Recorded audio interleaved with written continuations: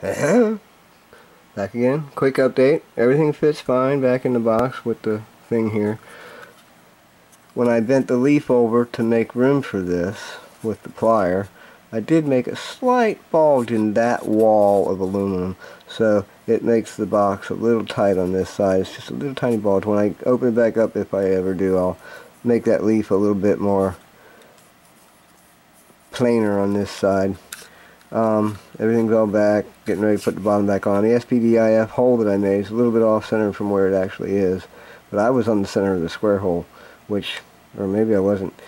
It's late. I'll be back.